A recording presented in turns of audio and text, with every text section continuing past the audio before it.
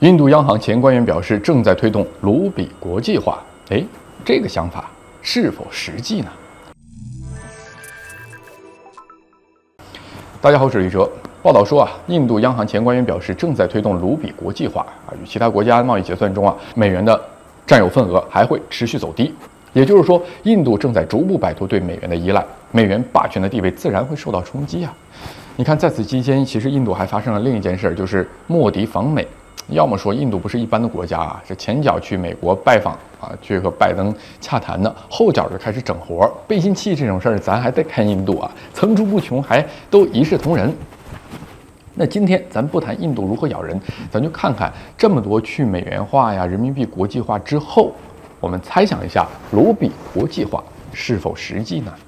首先我们说这个在俄乌冲突这个背景之下，汇率受到影响确实是一个老大难的问题，各国都一样。另一方面，美国将美元武器化，动不动就拿它制裁谁，让各国纷纷得寻求他路，找个后退的地方。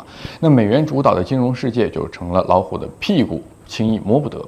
那跟印度产生贸易活动时呢，本币结算就成了一条出路，这也给卢比国际化提供了一个机遇。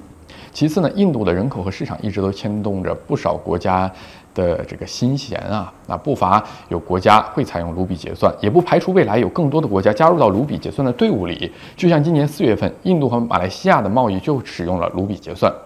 最后采用卢比结算的国家不能说很多都是和印度有这种贸易关系的。但是不能否认，卢比的确对国际社会产生了一定的影响，比如说国际货币体系的占比又或者说国际贸易中体现的这个作用，尽管很微弱，但是蚊子再小，它也是有蛋白质的呀。大环境如此，卢比国际化的路就好走了吗？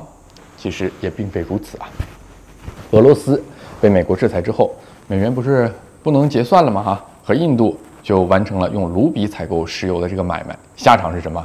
卢比在俄罗斯人的手里变成了废纸，俄罗斯倒成了印度的肥羊拉夫罗夫说，俄罗斯在印度银行攒了10亿剂的这个卢比花都花不出去。你说这是什么情况？在我们传统的这个观念里你说有钱你就买就好了，这么多卢比消费咱不就得了吗？去美元化只是趋势，但没有被淘汰。卢比除了在印度世界范围上根本没有什么强大的购买力，很多国家不认那你说你卢比不能在其他国家买东西，只能在印度本土买一些产品不就可以了吗？但是这办法太局限了咱格局要打开，因为印度制造那些水平咱就不说了，你说它东西够买吗？还以俄罗斯为例，这印度产品，你说俄罗斯能买多少买咖喱说句夸张的，恒河水倒是多了，俄罗斯这体制扛不住那你说这个俄罗斯还能拿着这么多钱买什么呢？那我们说将卢比换成人民币或者其他货币，最后一条退路了吧？按照印度的思路也不可能让其他货币在自己的领土上逞威风了不然卢比国际化这不泡汤了吗？所以如此看来，用卢比交易跟肉包子打狗没有什么两样，俄罗斯只能及时止损，中断卢比结算的双边贸易。所以那则报道也提到了说，印度在全球商品出口中的份额仅是2%左右，可想而知，卢比国际化这条路根本就不切实际，因为它的占比太小了。我们常说梦想是有的，万一要实现了呢？印度有这样的野心也说明了现在去美元化是大势。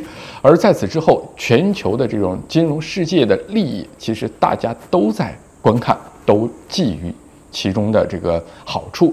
未来的日子，货币战争只会愈演愈烈，一种货币能否获得更多国家的青睐，还得看它能带来多少的利益。目前来看，至少不会是选择卢比的。好，今天绿洲观察就是这样，下期再见。